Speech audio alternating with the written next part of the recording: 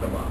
They said as of now, no more direct fire, indirect fire across the river. There it goes. So we get a good assessment of everybody who's over there. Right down. Down into the lobby, and we all might help and get a vehicle so that we can take the injured to the Beautiful. hospitals.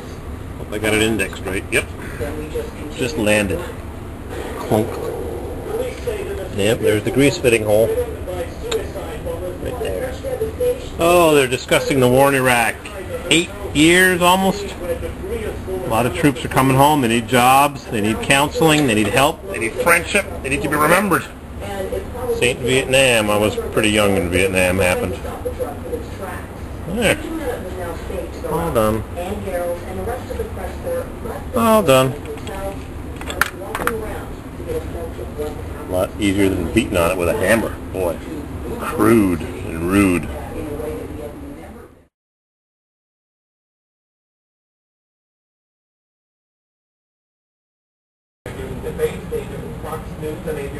So I've unthreaded the special tension nut, and it's slightly askew, and it took me 15 minutes to remove it with the special socket. It should have a dowel in the middle, like the tamper-proof torque screws, because it keeps sliding out of the groove. It's a real pain in the butteroonski. The buzzword and method is Sakatui. They always have these other celebrities go on. The photo of Richard Nixon going on. I'm going to put the new one in. Where it goes.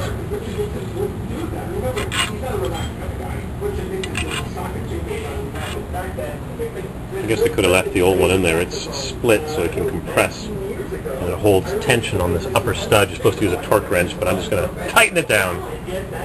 So I sprayed some silicone in there, cleaned threads. I thread this thing back in there and put my knuckle assembly back together. And the rotor and the tie rod. Maybe I'll do the other side. Won't that be fun?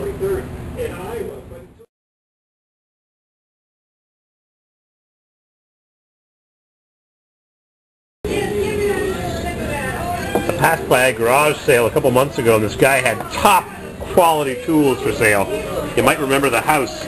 He had an ATV 4Runner on the top of a Ford F-250 way on the top rack. Anyways, I bought this top-of-the-line torque wrench for 30 bucks. I'm sure it's a $200 CDI torque products. I'm going to torque the bottom nut to 70 foot-pounds.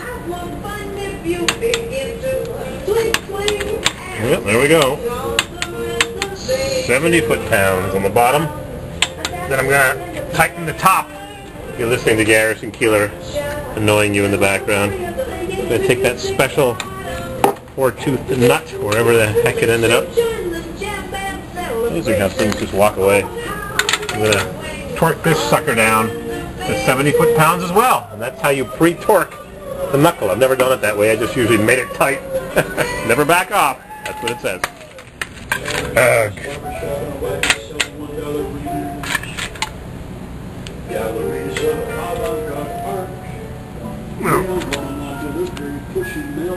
I really should push down on that, but I've already pre-torqued it.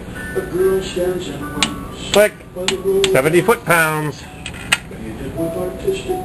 Laser etched. Yep.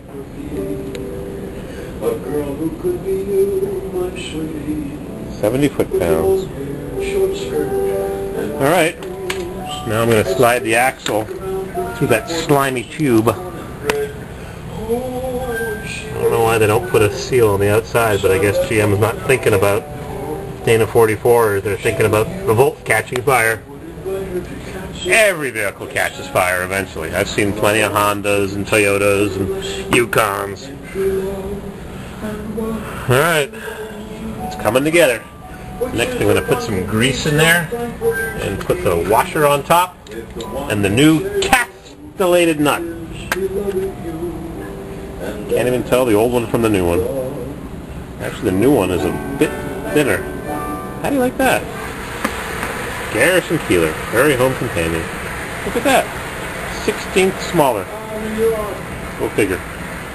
we'll be going to see Garrison Keillor December 20th. We're going to New York City, Connecticut, Boston. I'm going to buy some new tires for this T-Ruck. I found some 16.5s thanks to Vriek. I can't get his name pronunciation right. I had to do some digging on Tire Rack. Dig, and I found some 16.5s. $206, but $100 shipping. Forget that. I'll go pick them up at the warehouse if they allow me. Otherwise, I'll just retread these.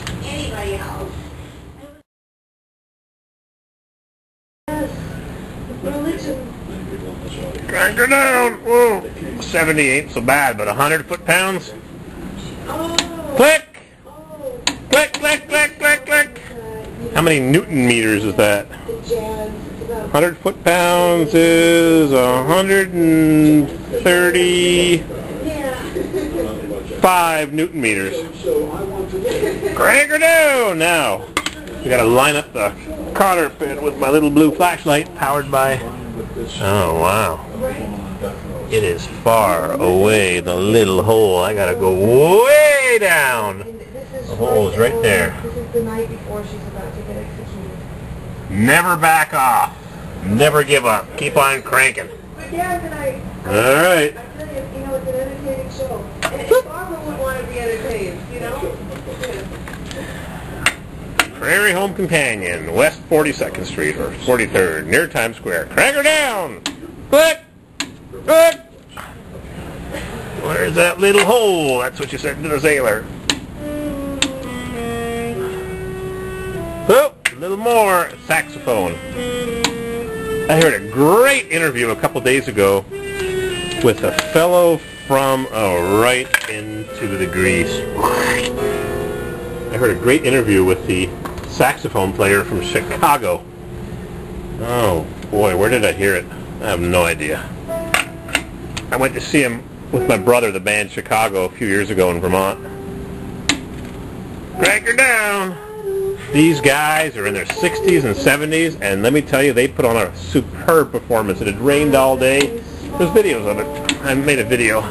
It had rained all day at the venue, the Essex County Fairground, and there wasn't a big turnout. Outdoor concert, standing in the mud, and these guys put on a spectacular show. It was great, and listening to this interview, I wonder where I heard it. Let me think about it. I'll tell you where the interview was. It was a 20-minute interview. I think it was on WAMC.org. Yep, WAMC.org. Interview with, what was his name now? William, sounds like a German name, I think. I'll have to look it up. I wrote it down somewhere. Here we are. Time for the cotter pin, also known as the split pin. Right over here.